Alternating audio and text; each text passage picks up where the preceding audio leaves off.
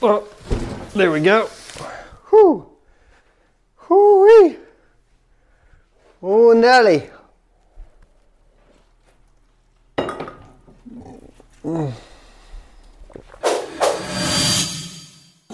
What's up, sons? It's Blind Rod with Zotac once again, and guess what? We have an awesome gaming PC, a pre-built one, and this is my first pre-built gaming PC to ever review. Zotac sent it over. In full disclosure, I do not get to keep it, and I can provide my own unbiased opinion on what I think of this machine. So you guys know I do a lot of custom loops, do a lot of custom builds.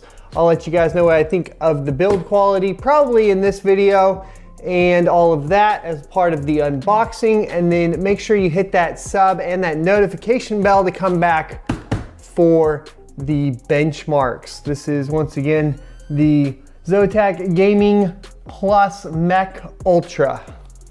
This is how it comes from Zotac. I don't know if this is, I don't think this is how it comes from maybe another retailer, I don't know. But you can see the Zotac branding, of course, on the box there. And then getting it opened up. I don't even know how to get this out. This isn't. All right, let's go this way. Okay.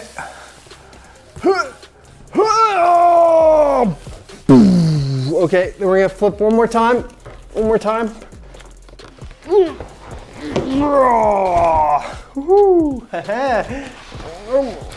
Almost got it, almost got it.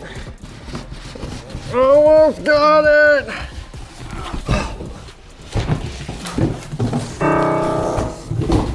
Yeah, I have a piano over there. Holy smokes, the packaging is massive. So I'm gonna say that most likely, you know, in all likelihood, it's been packaged pretty well. Going into the top here, oh, it's kind of difficult to do. But let's get some goodness here. You have accessories. And let's see what's in the accessories box. You're gonna have a power cable, which is interesting format in the plug there. It includes a Wi-Fi antenna. Looks like there's not actually a CD in here, just the manual. Yep, maybe some coupons and stuff. And then you have additional power supply cables, so that's really nice. They actually provide you with additional. They don't just send it to you and then expect you to fend for yourself, figuring out what GPU you need to order, or power supply you need to order cables for. Looks like we got another big piece here. This says it is the clear vein panel. Okay, so this is gonna be the side panel. They ship it in a separate box by itself, probably to reduce possibility of damage. That's awesome. But I'll hold one lip down, especially with heavy items like this. Now I'll kind of hold the other three back. Flip it up one more time. Oh, Mek Ultra for ultra heavy. Okay. Getting closer and closer to the nitty gritty. We're gonna flip up once, pull this top corner off. Oh, flip over one more time.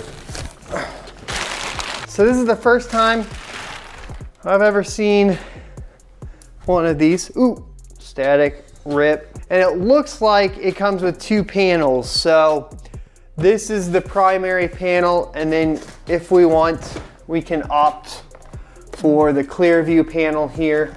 So we would just pull this one off and then place this one on. I'm interested in the case design for that, or the panel design, depending on which one they did it with. I don't want to take the plastic off just yet. That's what you guys wanted to see, right? This is what I wanted to see. Okay, so this is cool. I don't know actually what AIO this is, but there's an 8700K in here. It's a Z370 motherboard. Which Z370 is this? I don't even know. I'm gonna have to actually look it up. The memory does come shipped with 2 sticks, so unlike Walmart, you get 2 sticks. And it's going to be DDR4 clocked at 3200 megahertz. And it's an 8 gig stick, so there's a total in this system of 16. And I've never actually seen this all-in-one either, but it has some Zotac branding on it. It does seem to pick up fingerprints and grease pretty easily. It has the Zotac GPU in here, which 2 8-pin. I don't even know which GPU this is because the branding over there didn't say on the box. So we'll take a look real quick here. Okie dokie, so we have the base model for the Mek Ultra. So this is the cheapest one you can buy. I'll throw a price up in the corner. It's gonna have the 8700K, a Zotac Gaming GeForce RTX 2070, 16 gigabytes of DDR4 like we just saw. It is clocked at 3200 megahertz, a 240 gigabyte NVMe M.2, so faster than SATA, and a 2 terabyte 3.5-inch drive. Awesome for your games.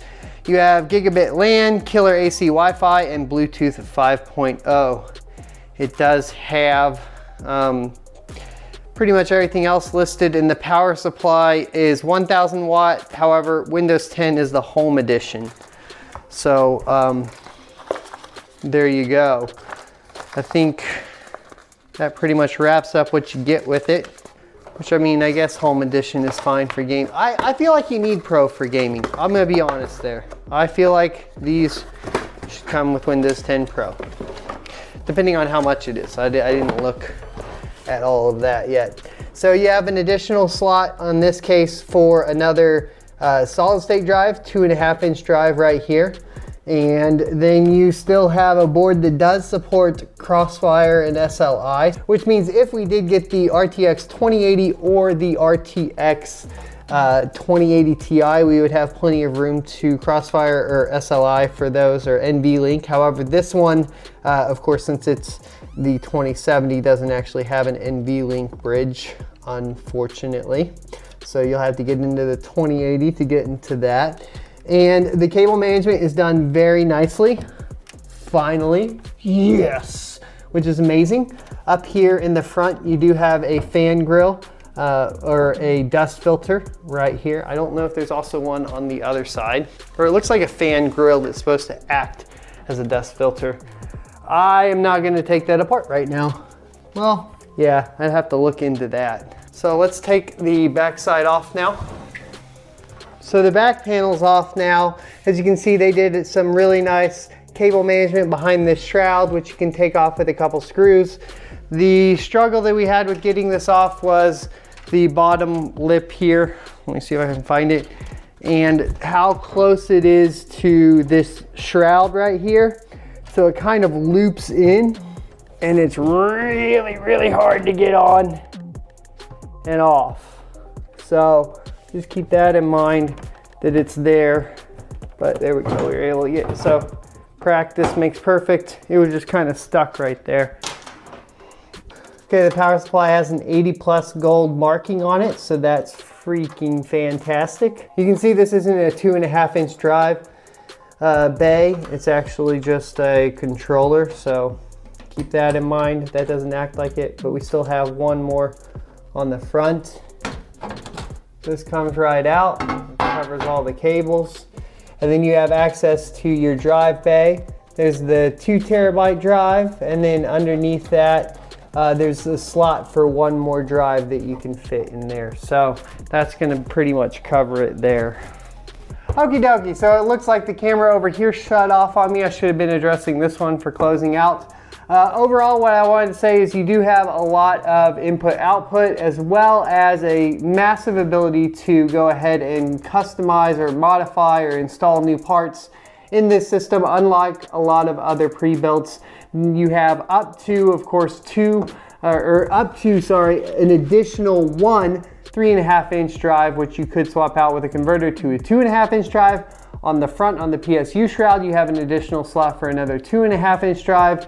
You have all of the additional power supply cables that they provide you, which is amazing because not all the companies do that. So if you need to expand to yet another GPU and you wanted to run Crossfire SLI, you aren't going to have to track down some random power supply companies cables. So that's really, really nice to see. It is an 80+ gold, which is awesome as well. And the overall aesthetic, that's going to be on you, boo. The thing is it is very gamery. It does have RGB. You have one single strip up in the top, and I don't know. That's going to be up to you. Performance is what we're going to take a look at next. We have a single 240 millimeter or 280 millimeter. No, 240 millimeter radiator in the top, you know, cooling the CPU. We'll have to see what the performance is like on that. So come back for the benchmarks if you're interested in that. Make sure you hit the subscribe and notification bell. We'll be live streaming the benchmarking as well. So, you know, stop by if you see me benchmarking it, come say hi, and I'll see you there. Otherwise, I'll see you next Tuesday.